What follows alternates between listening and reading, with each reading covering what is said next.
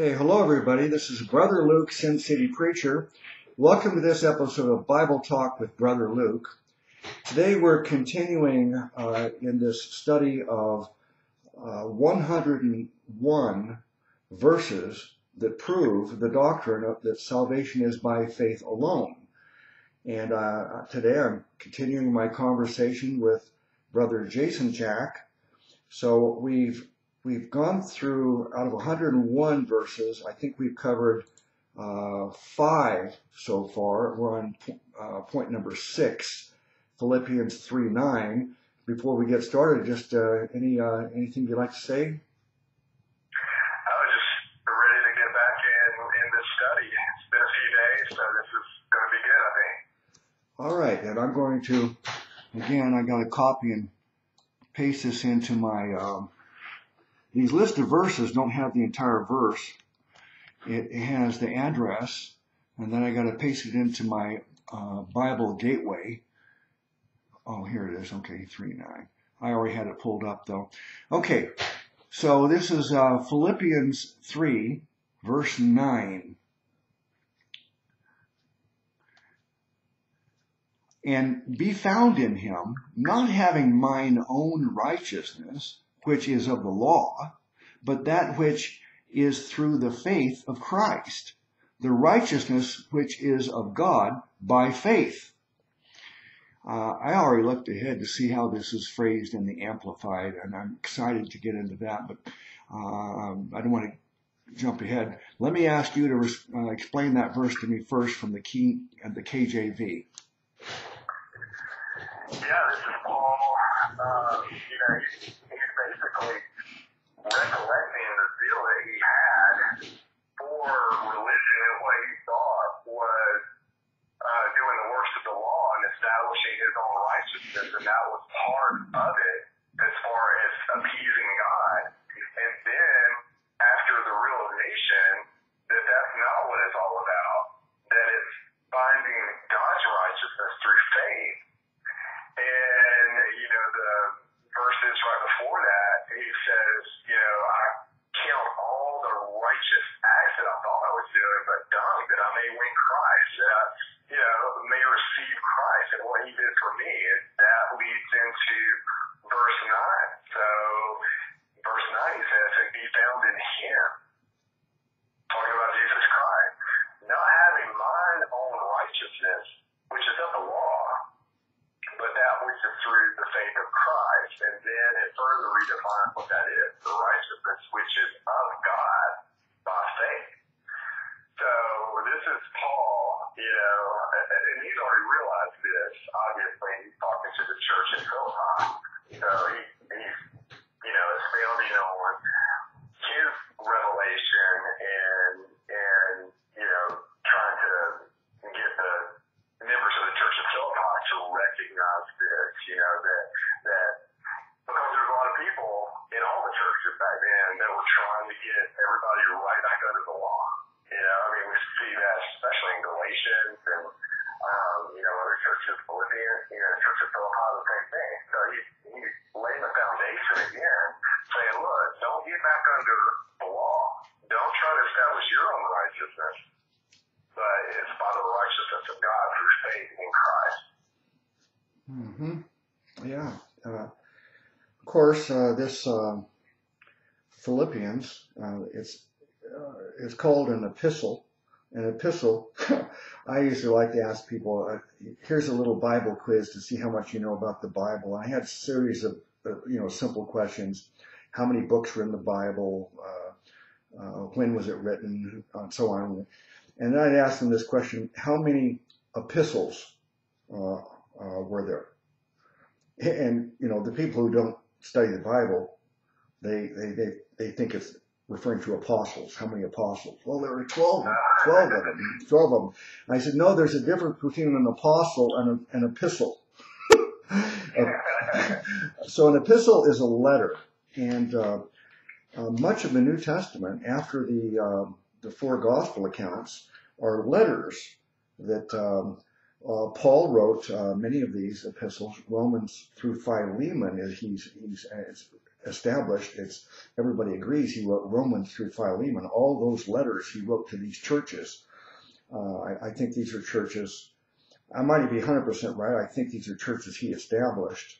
And then as he traveled away, he would stay in contact and send them a letter, particularly if he heard there was some problem that he needed to address in the church. And then, of course, John and Peter, they have some epistles too. So much of the New Testament really are epistles. Even the book of Acts is actually an epistle.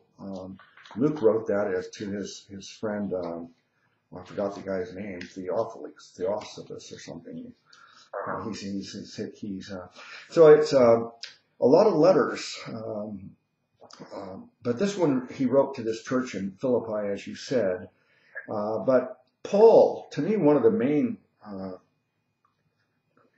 would say, distinctions, the main distinction between Paul and the other apostles is that he seems to be, his primary mission seems to be fighting against people adding religion to the faith.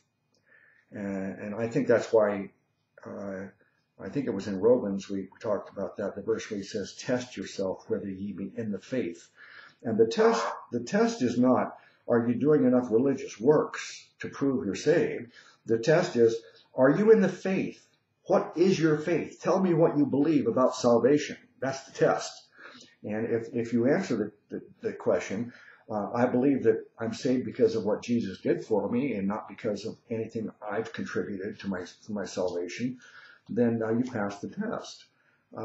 So he has, I think, much of what Paul does, especially in Galatians and Hebrews, it's very clear. But here in Romans and here in, this kind of reminds me a little bit of Romans 10:3 that we talked about last time. Where it's talking about people who are trying to establish their own righteousness instead of submitting to the righteousness of God. And this is the similar point he's making here in this verse. I'm going to read it in the Amplified. Oh, before I do, I didn't finish the point I was making about Paul. Paul's main contribution, I believe, he says, I'm going to go a step further. Jesus said, believe on me and you'll be saved. Peter said it. John said it. They're all telling you, believe on Jesus and you'll be saved. Jesus, Peter, and John all talked about Jesus' death, burial, and resurrection. That's the message. That's the gospel. But Paul's saying, look, every time I start a church and teach them that, the Judaizers are following me wherever I go, and they're going into my churches and trying to ruin it by saying that's not right. Paul's telling you wrong. You've got to also practice Judaism. And that was one of the big mistakes in the first 30 years of the church, is that you had, first of all, the first believers were Jews, and they thought that Gentiles would not even be part of the church. So it was a shock when Peter preached to Cornelius and Gentiles started getting saved. That was quite a controversy. And then the next big issue was, wait a second, you're saying that we don't have to be circumcised, we don't have to follow the laws of Moses, we don't have to go to temple worship and do animal sacrifices. Paul says, yeah, you have to get rid of all that. That served its purpose in the past, but it's done away with. Now, if you do that, you're insulting what Jesus did for you. You're saying that that was not enough. So everybody's agreeing. Jesus, John, Peter, and Paul all agree you're saved by believing in Jesus and his finished work. But Paul has this, I believe, an extra burden, and that is that he has to go around and say, not only are you saved by believing, but don't you dare add anything else to that, or you've ruined it.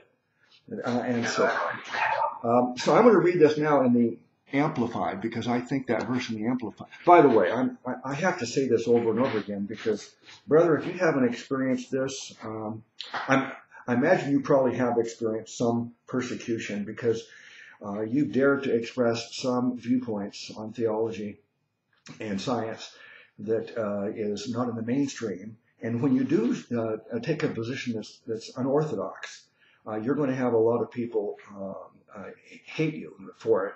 And so I have taken some positions that are out of the mainstream on a few theological subjects. And one of these is we have a lot of people here on YouTube that are strict, staunch KJV only believers, and I was in that camp for 25 years. And over the last couple of years, I've changed to say, well, I trust the KJV as my scriptures. It's the Word of God, but I want to look at other translations because it might be helpful to me too. So I'm a KJV first, but not only. But by saying that, there's people who are going to watch this video right now and immediately condemn me for daring to say such a horrible thing. All right, so in spite of that, here it is, verse 9 in the Amplified. It says, and may be found in him, believing and relying on him, not having any righteousness of my own derived from my obedience to the law and its rituals, but possessing that genuine righteousness which comes through faith in Christ, the righteousness which comes from God on the basis of faith. Summed it up perfectly. Yeah. And that's why, to me, my second thing I like to look at is the Amplified, because it's like having, I don't know who these Bible scholars are that did the Amplified. I'd be curious to find out who they are. But it's kind of like if you and I were writing or reading the Bible and then giving our thoughts, like this, what we're doing right now in this video. We're adding our thoughts, trying to explain the scriptures and teach what the meaning of these verses here. And so we're inserting our own thoughts into it, not to replace the scripture, but to expound upon it. And that's what they're doing with the Amplified. They take the scripture and then they insert some more to amplify and to help us better understand it. In this verse here, I'm going to read it and again in the KJV and then also in the Amplified so we can see the difference and see why it's so helpful. The KJV is, and be found in him. Let me see. I'm going to read it in the Amplified, just that portion. It says, and may be found in him, that is, believing and relying on him. I love the term relying on him. I've said that hundreds of times in my videos. Believing in Jesus, having faith in Jesus, trusting Jesus for your salvation is really relying on him. We're depending on Jesus instead of trying to get there to heaven through our own means. We're depending and relying on him. So before I go on, we'll break this down bit by bit here. How do you like that terminology, believing and relying on him? I think that's so important for somebody to understand. And, when I go out and, witness and present the gospel and sometimes it's not just strangers, the people that I'm associated with and that know me and are, friends or acquaintances, things like that. And, we're talking and they're like, well, what do you mean believe? How do you, do you really believe in all this? Or you'll get some type of question that questions, how much faith you need to have, or something like that. And so I try to break it down just like you did, It means just to rely, just to rest in his promise. And so if they say, well, do you really believe in this? I'm like, I not only believe in it, I'm counting on it. I'm counting on it. And that's, once they sort of realize that, okay, you're counting this blessed hope that you have. You're not only believing in the promise, but you're resting and counting on it that it's coming, and that you're assured of that. Then that's when it sort of, I think, sinks in with a few of my friends and acquaintances exactly what that means. Mm-hmm. Yeah, it's like if you made a promise to me, and I said, "Are you sure, brother?" And you say, "Brother Luke, you can count on it." Right. And well, okay, brother, I have confidence in you. I have confidence that you're going to do what you promised. So I think these are other words that are right up that alley to let us understand what this faith, this believing is. relying on Jesus, depending on Him, having confidence in Him. What was the word that you used? Counting on Him. Yeah, yeah. Okay, so then the next portion of this verse is, it says, not having mine own righteousness, which is of the law. And then that's the KJV. It says in the Amplified, not having any righteousness of my own derived from my obedience to the law and its rituals. Okay? Your thoughts on that?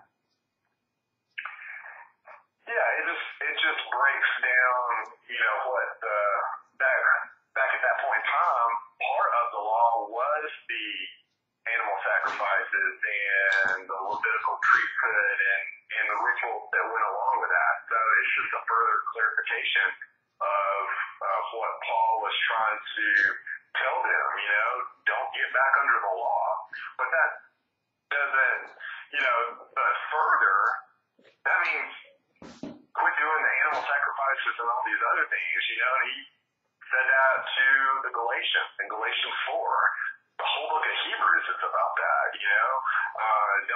don't look backwards to what got you to Christ, the worst of the law. Don't get back under the instructors of the law who haven't come to the acknowledgement of Christ, get under the perfect instructor, Jesus Christ, who you put your faith in. So you put your faith in, your trust in, rest in Him, and don't get back under those type of religious practices. And so he's just further clarifying that in the Amplified version.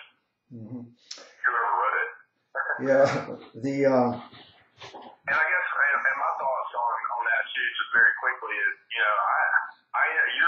you're more of a KJV versus. I like that description. I'm probably, if you had to say anything, I would say, I'm more of a KJV only.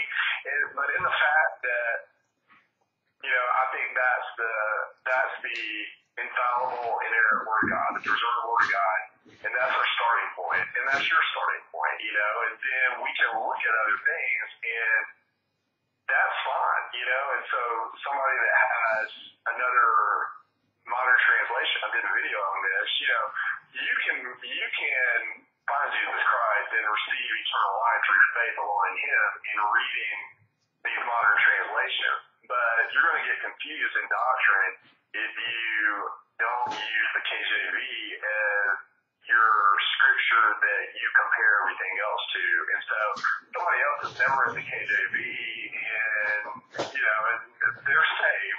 They've received Jesus Christ as their Savior, that He died for their sins, that He rose again the third day and overcame death for them, and they know the gospel, and they put their trust and rested and sure they're counting on eternal life through Him. Continue to read whatever Bible you're reading, but get the KJV and work that into your study. And then the Holy Spirit that indwells all believers is going to correct those things that may not make sense or be contradictory to the KJV, but you're going to have spiritual discernment. You're going to be gaining understanding as you mature in the faith, and then you will see. The Amplified version, everything I've heard so far that you read out of it matches up. My spirit the Spirit indwelling me testifies to that those things are true. There's nothing contrary to what we've read out of the KJV. If there is, then we can discuss it and sort of see, where those differences are. But I guess that's my viewpoint on that, on translations right now. Yeah. Well, I wouldn't change anything you said. I agree completely, especially when I consider that there are probably at least a half dozen super important verses that we get in the KJV that we will not get in other translations because they come from a different family tree of manuscripts. And so the KJV is It has some verses there, like I think it's 1 John 5:7. I mix these up sometimes. 1 John 5:7. I think that God was manifest in the flesh. That's we know that in John 3, in John chapter 3, it says the Word was made flesh and dwelt among us, and we know that the Word is also God and is Jesus. So we can kind of surmise that it's saying God was made flesh, but it says the Word was made flesh. So, but the only verse that actually says God was manifest in the flesh is in the KJV, 1 John 5:7, and there's another one that's so. Yeah, I think 1 John 5:7 is, the Trinity. Oh, okay, yeah, I mix up. Then it's 1 Timothy 3:16. 1 Timothy 3:16. Yeah, and so that one would be that's the one I just said was 1 Timothy. Translation says he was made. Instead of God was manifest in the flesh, it was he was manifest. Right. So it doesn't give you that power that the KJV gives you, that, Jesus was God and God was manifest in the flesh. Yeah, so some of them say he was manifest in the flesh, some say Jesus was manifest in the flesh, but the KJV says God was manifest in the flesh. And then the other one is there are three that bear record in heaven: the Father, the Word, and the Holy Spirit, and these three are one. And so that's the best portion of scriptures to define what the Trinity, that God is triune, the Godhead. And so there's many other examples we can come up with, but that's one of the reasons that I treasure the KJV, because those verses are so critically important for understanding, and yet we don't find them in these modern translations. But I will say this: we kind of got off the subject here, but I think this is a worthwhile topic too. I remember leading one of my best friends to the Lord probably about 20 years ago, and he started coming to my house for my home Bible study, and he's an intelligent guy, but he doesn't really have much of a high education, so his reading level was not real high, and he wanted to read the Bible, study it, but he just couldn't get the KJV, and someone introduced him. It wasn't me, because I was KJV only, but someone introduced him to the NIV or something, and then he ended up getting a parallel Bible that has 4 different translations side by side, and then he became a great Bible studier, and he was read all the time, but he wouldn't read it. He didn't feel he could understand it in the KJV. And my argument to him was, well, if I moved you right over to, let's say, a part of England where they speak this Cockney style of English or something, and I can't. When I hear them talking like that, it doesn't sound like English to me. But if I moved there and spent 6 months living there, it would sound second nature to me. It's the same thing with the KJV. If you just stick with it, I told him, it'll gradually, you'll understand it. So that's what I urge him to do. But so I think for some people, though, it can be a great help for them to look at some other translations that are written in a style of English that's easier to understand. But I do agree that we need to test everything else by the KJV. The other thing I was going to get at is, I forgot, but maybe I'll remember it again. Let's go on here. So now a little further in this, verse 9, it says, but that which is through the faith of Christ, that phrase there in the KJV, let's see that phrase in the Amplified, but possessing that genuine righteousness which comes through faith in Christ. Now, there's a big controversy about faith of Christ, and I've had to make a video about it, and there are some people that to me, they place such great importance on that phrase, the faith of Christ. And I'm under the belief that the faith of Christ is not talking about Jesus' faith. God doesn't have to have any faith. God knows everything. Faith is the substance of things hoped for, the evidence of things not seen. Well, God has seen it all. He doesn't have to have faith like us. But I'm not going to go off into that because I already made a video on that. I don't want to go again and get too sidetracked. But I believe that it's this translation of in, this says faith in instead of faith of here in the Amplified. I don't have any issue with that. But I know there are people that would raise hell over this. Oh no, it says not having any. No, it says, but possessing that genuine righteousness which comes through faith in Christ. No, we know it is because of our faith in Christ. Now, do you think that the word of instead of in is that a really important thing to you or not? I think in Galatians 2:16 it kind of defines it as synonymous. You know, if you read Galatians 2:16, it says, "Knowing that a man is not justified by the works of the law, but by the faith of Jesus Christ, even we have believed in Jesus Christ." And that's the first part of it. So, you know, anytime you have the word even come after a word or a phrase in the KJV, it's further defining it. And oftentimes those phrases or words are synonymous. And so the faith of Christ, believing in Christ, you know, I look at it like, you know, faith or belief and repentance and baptism.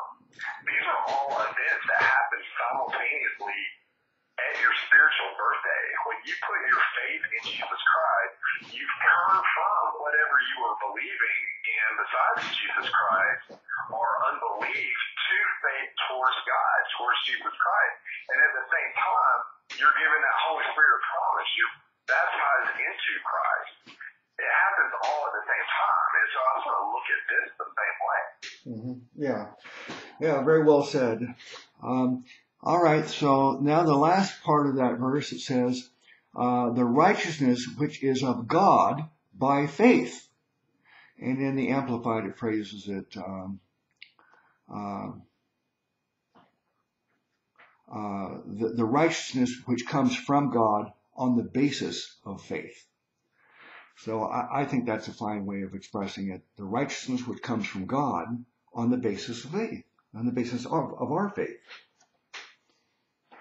Yeah, and it further defines, you know, to me, Jesus Christ is God, you know.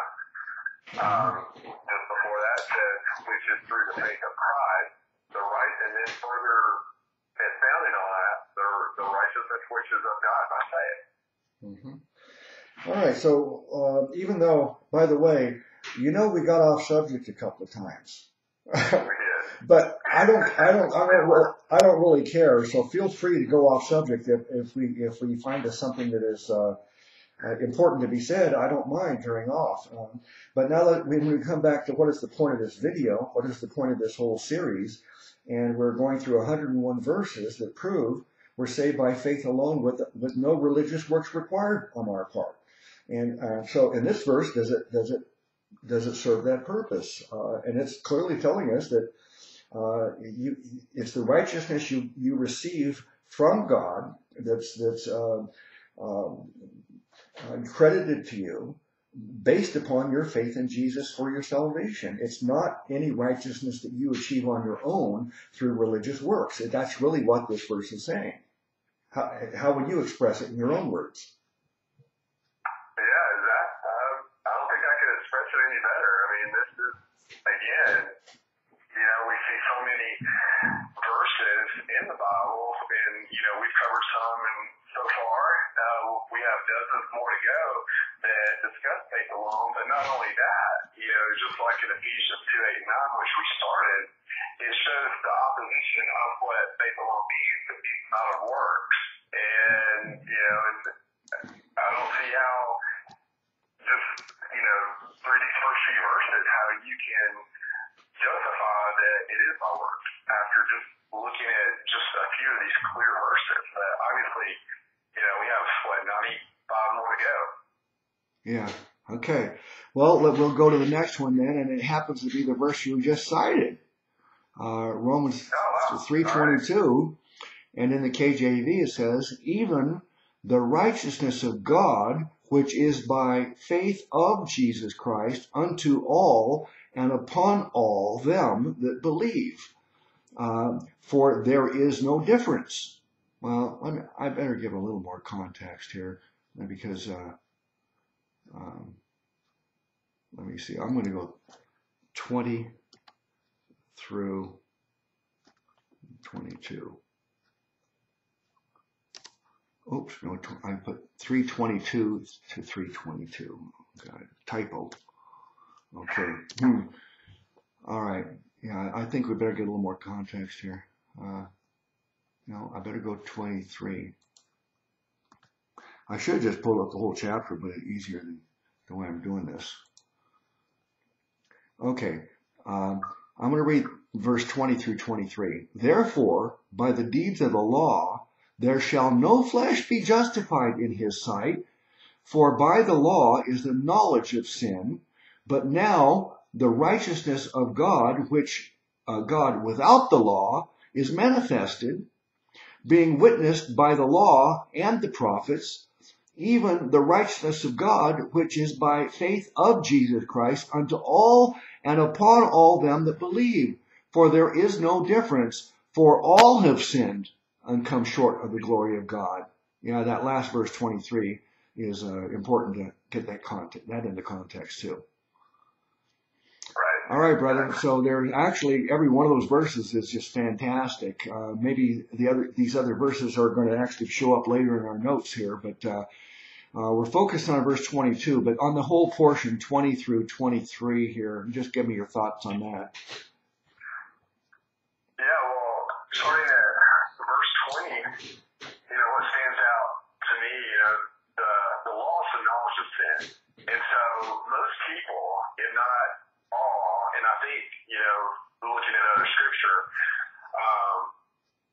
all come to the knowledge of that the moral laws of God, the spiritual laws, are good in and of itself.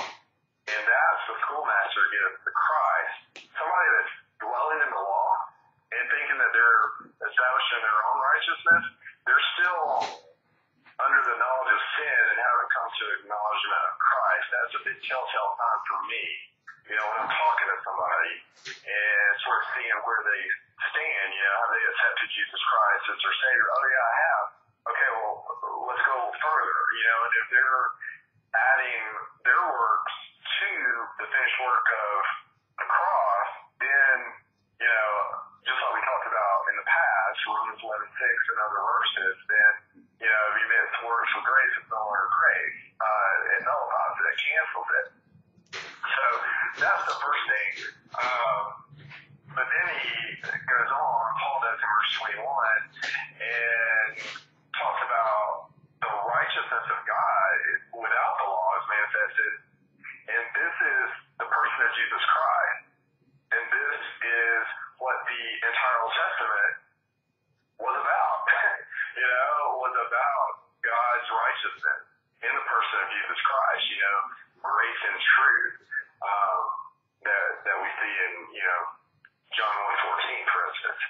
But the law being, the Torah, basically, the law of Moses, and then the prophets, which is, starting, you see prophets within the historical books. You see prophets in the book of Job, Elihu, for instance, in Job 32 through 37. He was a great prophet, that had founded a lot on God's righteousness and who God was. And,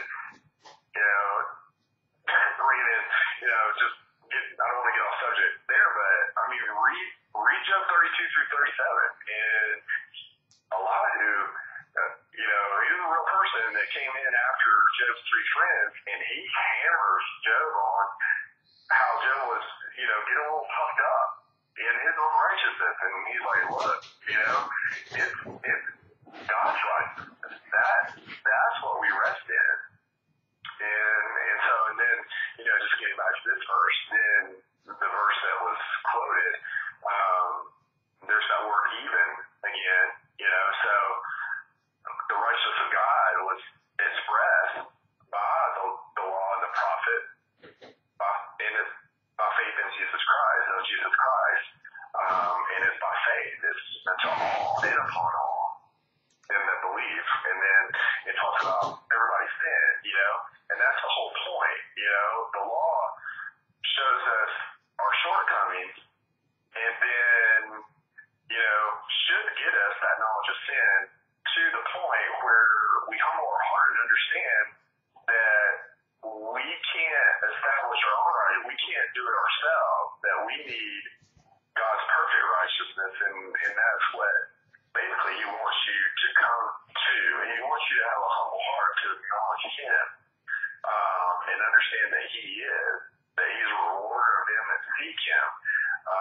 Like it says in Hebrews, and then put your trust in Him, and that gets you to Jesus Christ every time once you humble your heart and faithfully put your trust in God.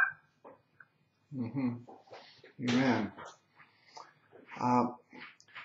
One of the things I'm real happy with, all these years of studying the Bible and then interacting with other believers in Bible studies, I've come to the conclusion that if you talk to any person long enough about the Scriptures, you're going to always find some areas of disagreement.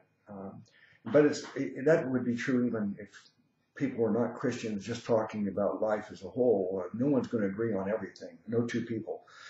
We don't have to agree on everything. But I'm very happy that you understand that salvation from the garden to the end of time has always been by faith in God to be our Savior, rather than as these dispensationalists teach that during certain periods of the history of man, God had a different plan and a different means of salvation for these people, and it changed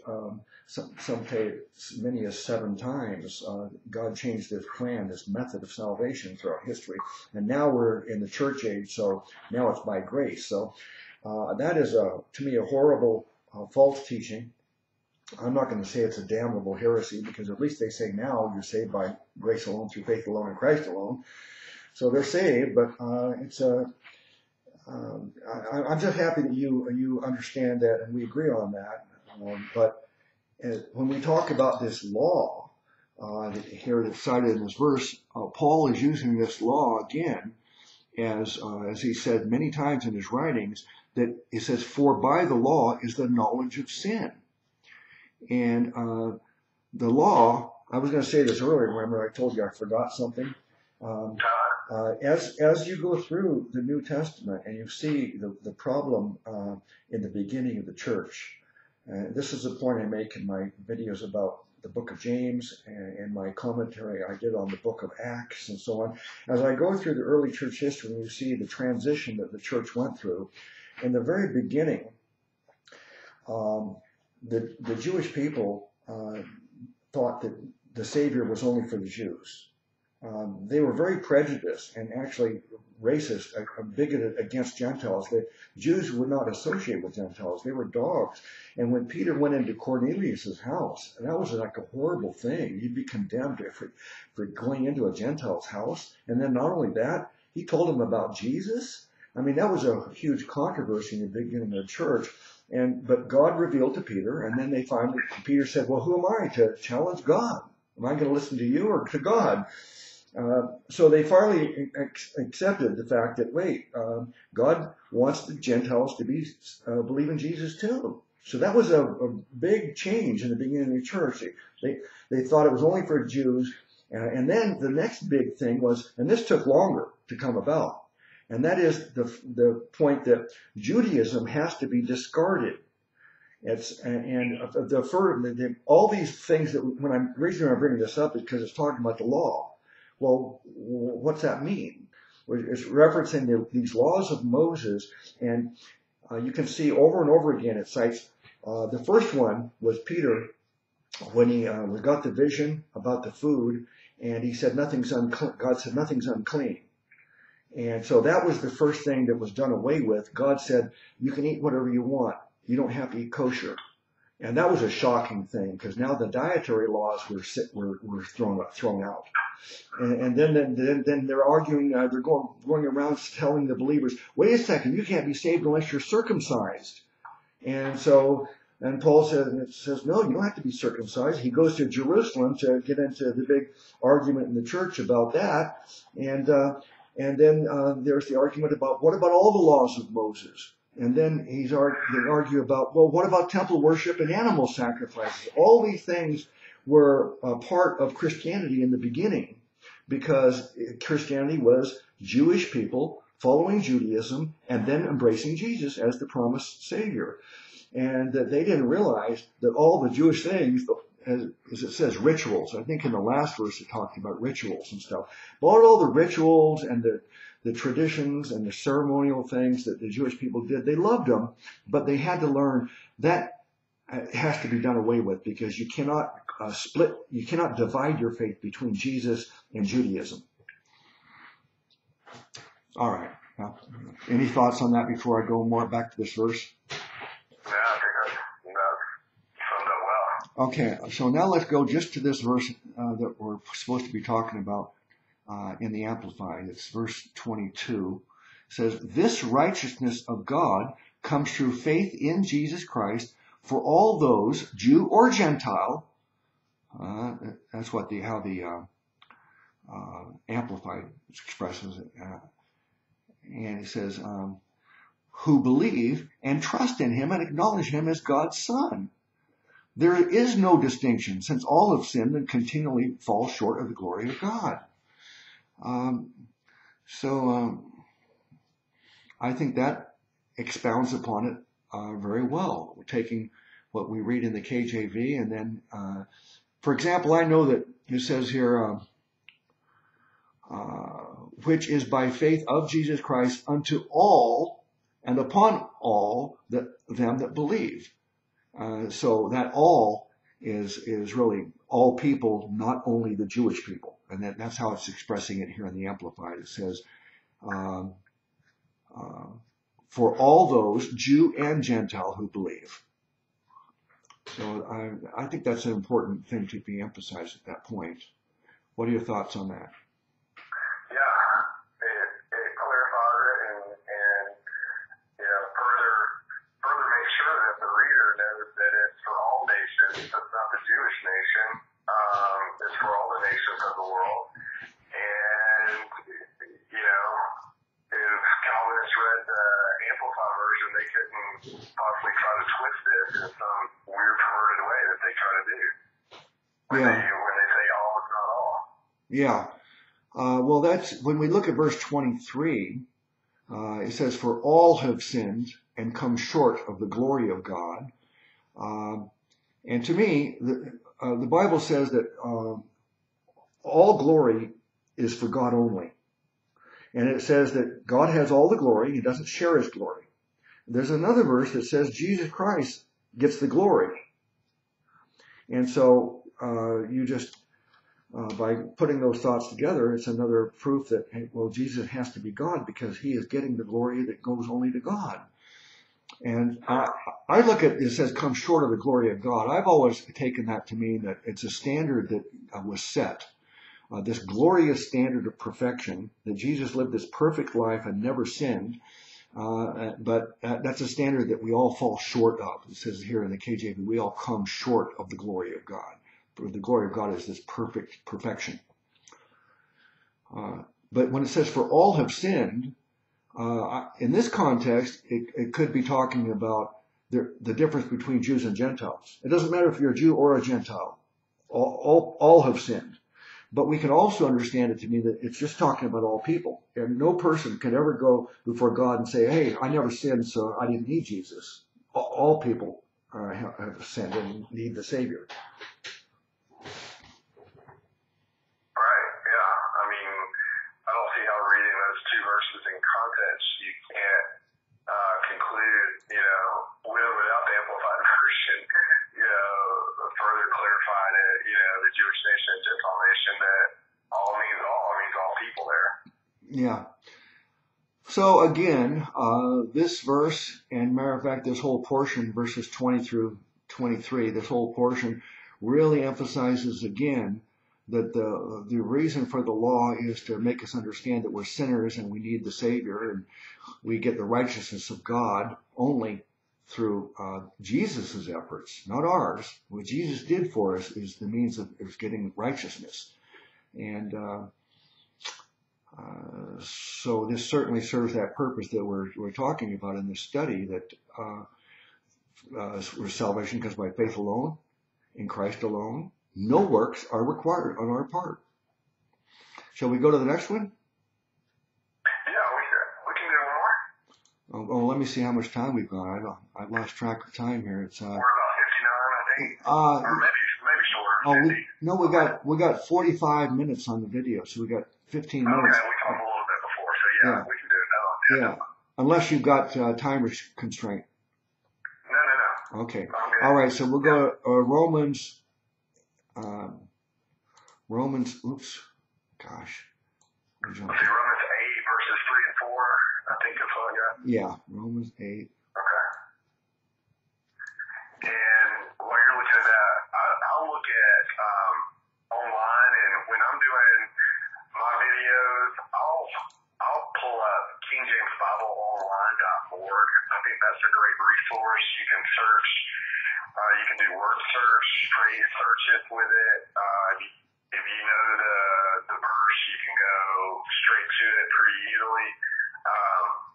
But I find it great to word search, to get sort of a overall better feel of what a word means, and you can see the first time that it's used in the Bible, which is important sometimes, or a lot of the time, when you do a word study, and see how it's framed in that initial context, and then look at the other regions of it. So that's what I'm looking at right now. When we just go to these verses, I'm just pulling up the verses on the KingJamesBibleOnline.org. KingJamesBibleOnline.org is the name of it. That capacity is also available through Bible Gateway. I sometimes do that, but right now I'm just trying to. I'm not being that thorough, I guess, but that's fine. Might be helpful. So here it is, Romans 8, verses 3 and 4 in the KJV. For what the law could not do, in that it was weak through the flesh, God sending his own Son in the likeness of sinful flesh, and for sin, condemned sin in the flesh, that the righteousness of the law might be fulfilled in us, who walk not after the flesh, but after the Spirit. So now, this could be a problem verse here, and also another proof text, but also a problem text, all at the same time here. So let me ask you to expound on those first.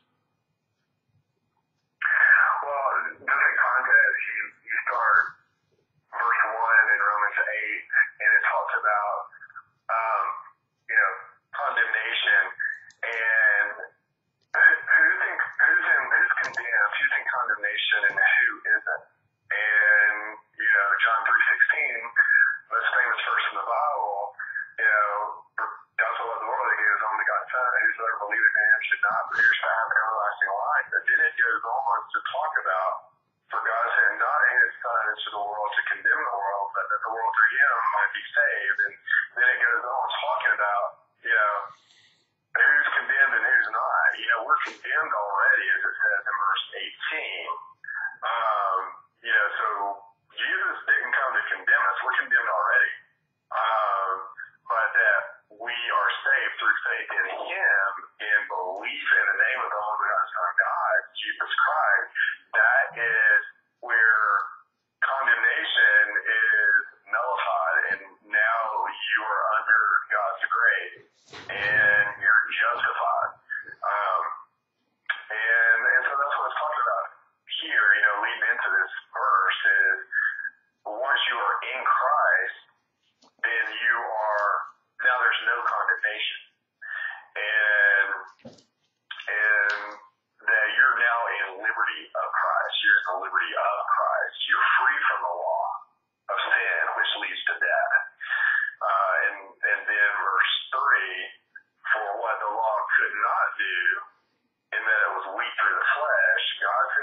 Son in the likeness of sinful flesh, and for sin, condemned sin in the flesh. So God sent his Son not to condemn us, but to condemn sin and death and overcome death. And then we overcome death through him. Mm-hmm. Well, and that's just my initial thoughts. Verse 4, that the righteousness of the law. So the law is good. I mean, we all come to the acknowledgement that the law is good. It's just a matter of does the law get you to Jesus Christ and fulfill that, because we can't.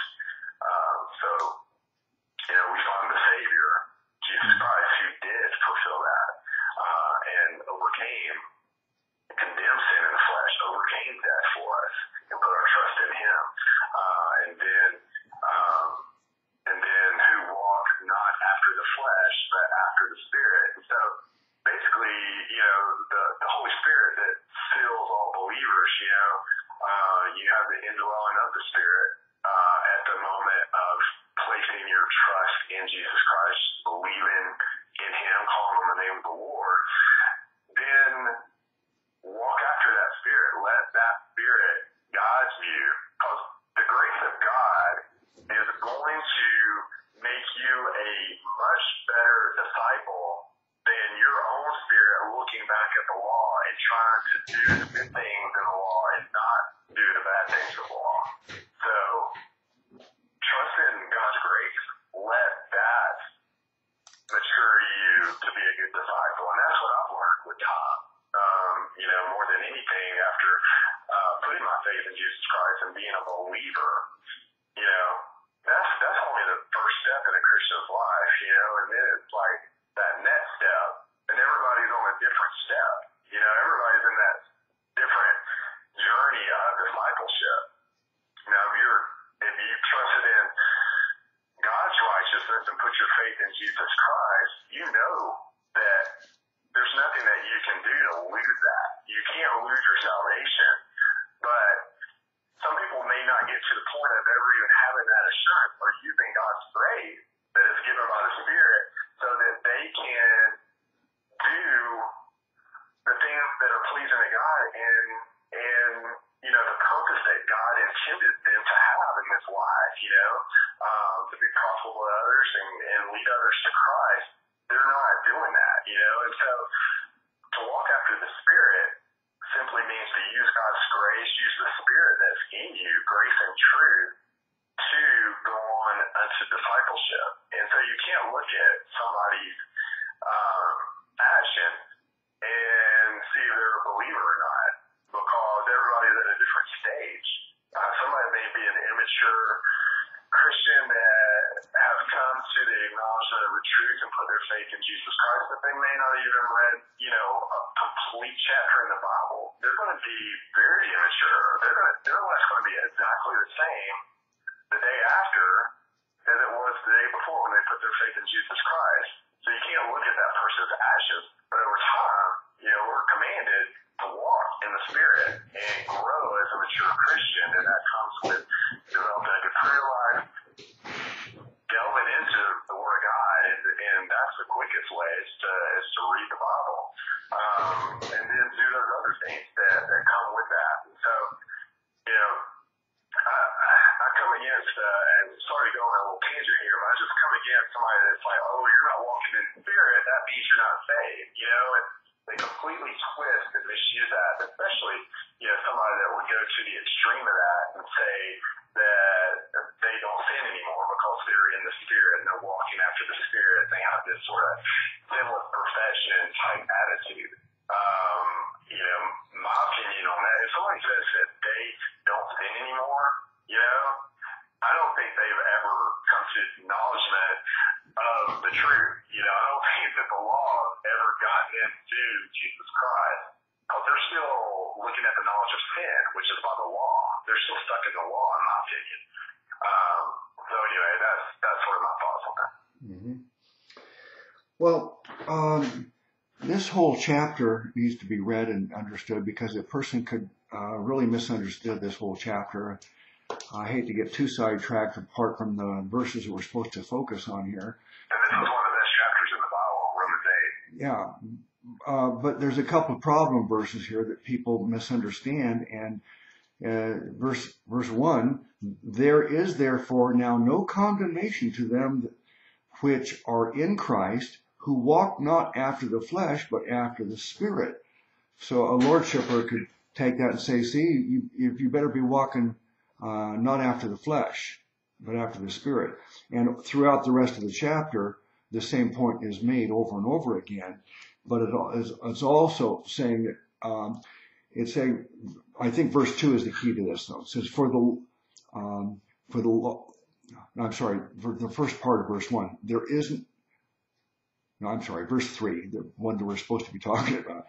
It says, for what the law could not do, in that it was weak through the flesh. See, that's the whole point. To me, that's the key to this whole understanding this chapter.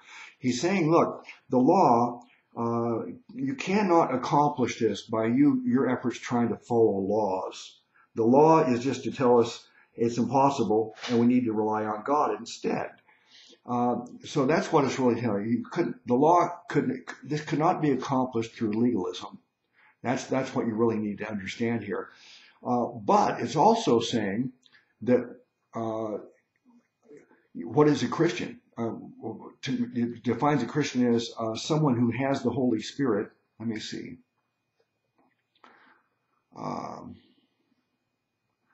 For ye have not received. I read ahead. There's some point here where it says.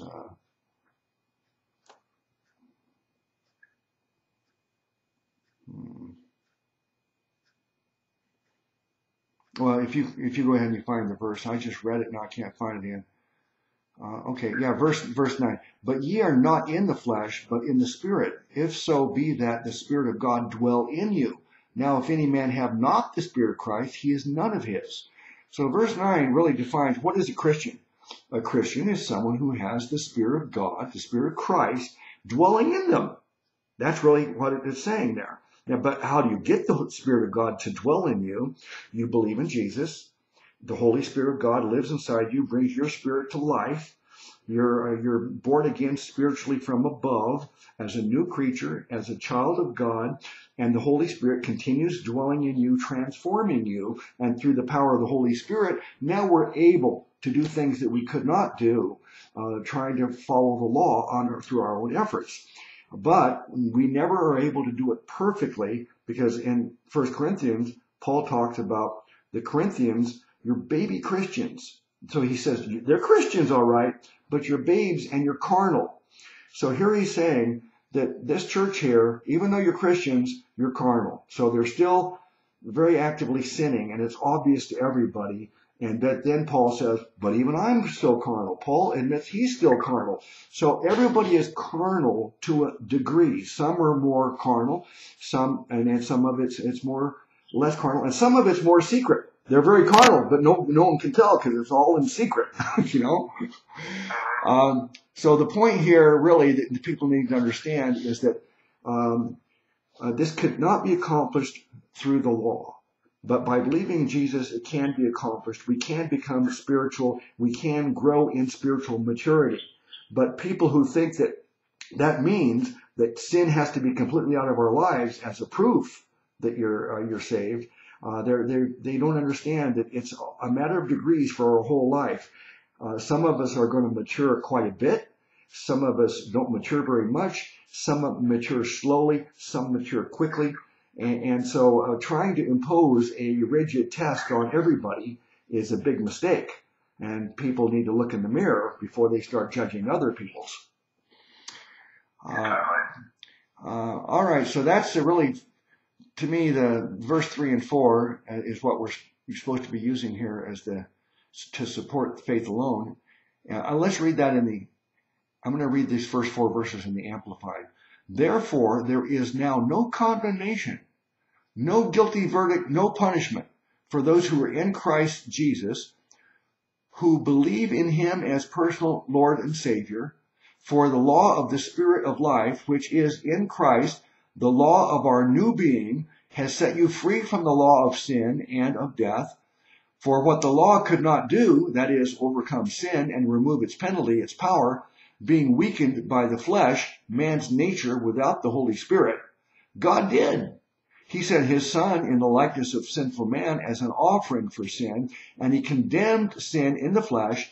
He subdued it and overcame it in the person of his own Son, so that the righteous and just requirement of the law might be fulfilled in us, who do not live our lives in the ways of the flesh, guided by worldliness and our sinful nature, but live our lives in the ways of the Spirit, guided by his power. But what we need to understand is, even though that's true, we never do it perfectly. Okay? Amen. Yes. Yeah, that was great. Yeah. And I'll tell you, getting back to this KJV question, when I read this the very first time, verse 3, look, brother, you're a highly educated person. You're a doctor. So you've gone through 12 years of school and then college and then doctors, all that extended education. And I'm an educated person. At least I have a high school and a college degree in education. So I'm not some person that should not be able to easily understand this. And yet, even with my level of education, I read verse 3 and I didn't get it in the very beginning. I mean, as we discuss it more and more, I'm understanding it. But verse 3 says, for what the law could not do, in that it was weak through the flesh, God sending his own Son in the likeness of sinful flesh, and for sin condemned sin in the flesh, that the righteousness of the law might be fulfilled in us who walked. Well, I tell you, as I read that the first few times in this discussion, I really wasn't following it. But when I looked at it in the Amplified, it really was very, very clear. So to me, that's just an illustration. It just showed me personally how it was helpful to me to read it in a language that is contemporary, with insertions from teachers that was helpful to me in my understanding. Yeah, and you know, everything points to Jesus. You know, I mean, it really does in the Bible, from Genesis to Revelation. And just for instance, you know, I can see what you're talking about now. You know, some people may stumble a little bit on verse 4. You know, talking about the law and it fulfilled in us, but you know what? It's not the law; it's the righteousness of the law. And who is the righteous? Is Jesus. You know, Jesus is the righteousness that we have to receive through faith, and that's what ultimately is fulfilled in us. Is Christ, is the Holy Spirit given to us through faith. You know, and so it all goes back to, you know, I think that, you know, once you mature in the faith, and I'm still maturing, you know, hopefully I'm nowhere near maturing to understand Scripture, you know, and I hope 10 years from now I understand it a lot better than I do now. And nobody's ever going to understand every verse and know everything. But as you sort of mature, you can see, you know, Jesus in Scripture, and that is his righteousness, is by his grace, you know, the faith of Jesus Christ, and just things like that. And so I think that just comes with maturity in the faith and gaining spiritual discernment, and that wisdom and knowledge and understanding that the Holy Spirit gives believers as they mature in the faith and read the Word of God. And so somebody that may be stumbling on this verse, I mean, that doesn't mean that you're not saved or anything if you put your trust in Jesus Christ, but, you know, if you go to a church that may be trying to throw in some worship salvation or backdoor some works into, you know, the gospel, and then are a church that tries to teach Calvinism, and you may be, you know, confused about one or 2 points of that and stuff like that. You know, I just think you're not mature in the faith, and so if you read that verse, that would confuse you. Yeah. But if you're mature and you're straight on the gospel and you understand it, and over time, then you're going to get the point of some of these, you know, these problem verses, or some of the verses that people people will use, and understand that it's talking about Jesus' righteousness, God's righteousness, and it's not our righteousness, like this verse here. That's the book of Hebrews.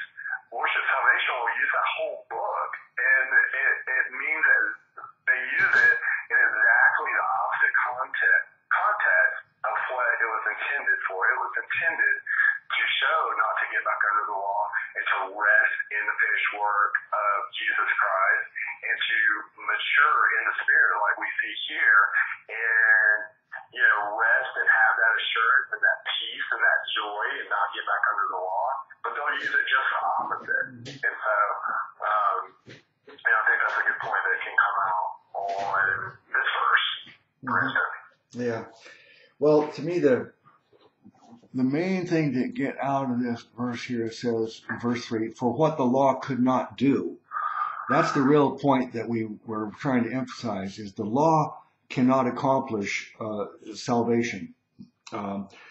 Whether we refer to it as the law or religion or works, it's all the same thing. It's man's effort to make himself acceptable to God.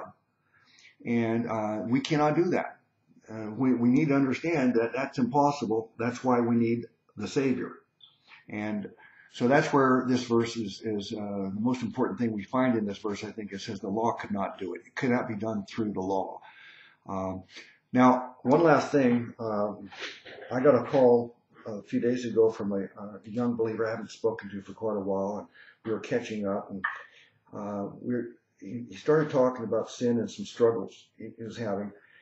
And I think that it's important for everybody to keep in mind that there's a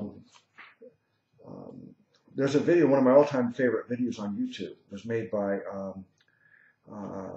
Street Preacher 1611 is the name of this channel. And he made a video titled Standing in State. And it's an animated video. So find that video, but it's really good. What makes this point is that the standing that we have before God is righteous. We're in good standing, and that cannot change no matter what. But the state at any given moment varies between how well we're walking in the spirit or in the flesh. So our state is always changing, but our standing cannot change. So in that way, we're sinlessly perfect in our standing, but in our state, we're sinning to varying degrees, everybody. So I was telling the young man, I said, don't be too hard on yourself, because, if I asked you, well, how much are you sinning now? Really, and without being acting like I'm one of these sinless perfection advocates that, I don't sin anymore. That's a big mistake to think that we don't sin anymore when we put our faith in Jesus, and if you still have any sin in your life, you didn't really get saved. That's blasphemous, damnable heresy. But on the other hand, to be too hard on ourselves, and we should be able to recognize that, look, the Holy Spirit has transformed us. It's been since December of 1986, what's that, almost 31 years, I've had the Holy Spirit working on me. And I'm a different person. Anybody who's known me over these years, they will clearly say he's different than he used to be. And it can be demonstrated with my interests, my habits, are totally different than they used to be. A lot of the things I was interested in many years ago, I should be in prison for the things I was interested in doing. And so I know that I'm not sinning like I did. But on the other hand, I know that I'm still not perfect. Sometimes I lose my patience. Sometimes I get angry. Sometimes I don't know. I can make confessions right now, but I know that. But on the other hand, the Holy Spirit has made great progress in transforming me too. So I was telling the young man, look at your life. From what I know about you, you're doing a very good job in terms of walking in the Spirit instead of in the flesh. But no, you're not perfect. Well, I was getting worried there for a minute. We were doing confessions because I don't want to go down that road either right now. Yeah. I agree. I mean, my life's changed since being a believer, but it's not looking at how much or little I see, I don't even look at it like that, but I think others would say, that they've seen a change, obviously, Without the Holy Spirit, I wouldn't have been able to, do the things that, I'm beginning to do, and hopefully, I'm just getting started, God willing, but, there will be a change over time, but then if you look at any one moment in time, if you have a bad day, if I have a bad day and I come home and I'm not the friendliest person, but if you had a camera in my house, you couldn't tell if I was saved or not, and that goes for anybody if we're honest with ourselves. Mm-hmm. Totally agree with your point. Mm-hmm. All right. Well, we've gone a little bit more than the hour that I want to allocate. So it's an hour and 10 minutes. Let's sum this up now. Could you give me like a summary thoughts for the study? I think today we're really hammering, faith in Christ and God, essentially His righteousness, and not establishing our own righteousness, and that it's righteousness without works. That if God's righteousness is credited to us, to those that believe,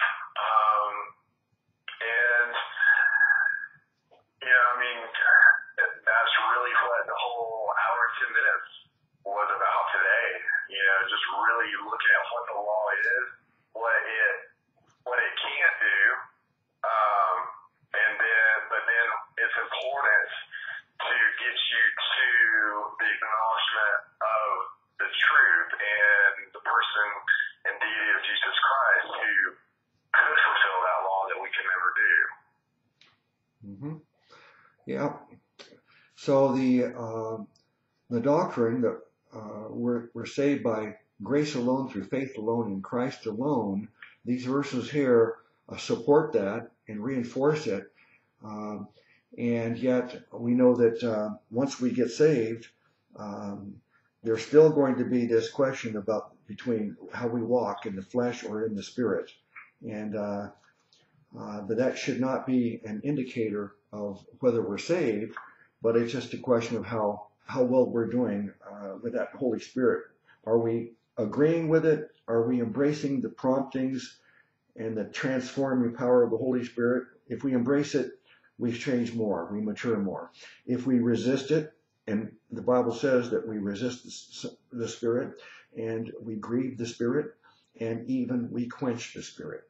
And I think that might mean that, gosh, you just ignored the Holy Spirit so long, but pretty soon you kind of like tuned it out. You don't even listen to it at all anymore. Yeah,